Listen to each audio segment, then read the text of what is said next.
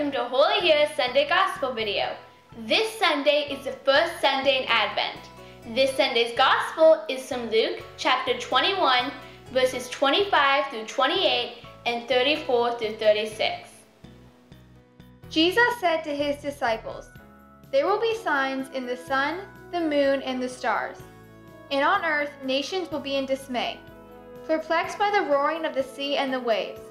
People will die of fright in anticipation of what is coming upon the world, for the powers of the heavens will be shaken. And then they will see the Son of Man coming in a cloud with power and great glory.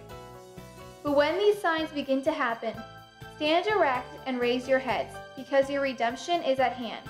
Beware that your hearts do not become drowsy from carousing and drunkenness and the anxieties of daily life, and that day catch you by surprise like a trap. For that day will assault everyone who lives on the face of the earth. Be vigilant at all times, and pray that you have the strength to escape the tribulations that are imminent, and to stand before the Son of Man." In Advent, we always prepare for Jesus to come.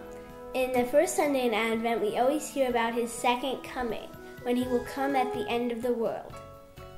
He is saying that we must be vigilant, which means alert or awake. We must also pray to Jesus to help us avoid the dangers of sin. Bye!